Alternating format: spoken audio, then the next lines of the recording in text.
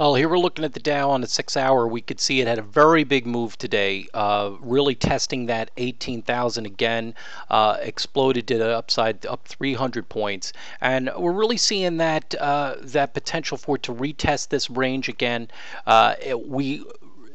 I still have my concerns in the longer term on this here. On the short term, we are seeing it really try to get back to this 18,000, which we felt if we really started seeing it break over this 17,600 level, we did see that today. So again, it makes sense that we're seeing this kind of make this quick V bottom here off the range. This has happened a lot with the overall market, but I still have my concerns, though. I think we'll still see this try to make this gas higher, and I do think that we're in still in a very strong cycle.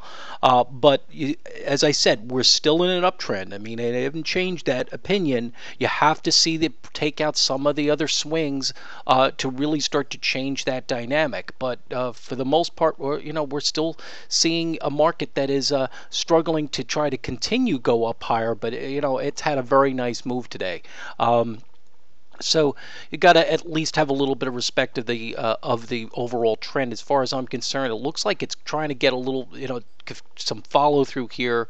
Still have a little bit action to the upside, evidently, but I have my concerns about the longevity of this, because I do think that we were seeing some significant signs of some weakness in this swing. But as I said, you still have an uptrend. It's still intact.